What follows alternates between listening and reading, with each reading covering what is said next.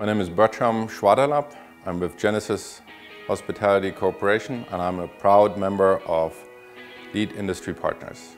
So the Grape Street project was very interesting for us to participate in. We got to work with a great team of other trades, and the team spirit was always very high, which was very nice to work in. There was no complaining. Everybody looked to solve the problem and not try to put the energy into pointing the finger.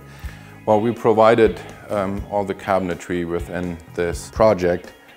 It was done by a designer that got brought in from outside, and our salesperson basically walked with the designer through the project and optimized the design in functionality. For example, we incorporated or we made the change to this window, or we allowed to make a change to this window so it reflects the walnut with the island, and just give it that little bit of an extra versus just processing the project.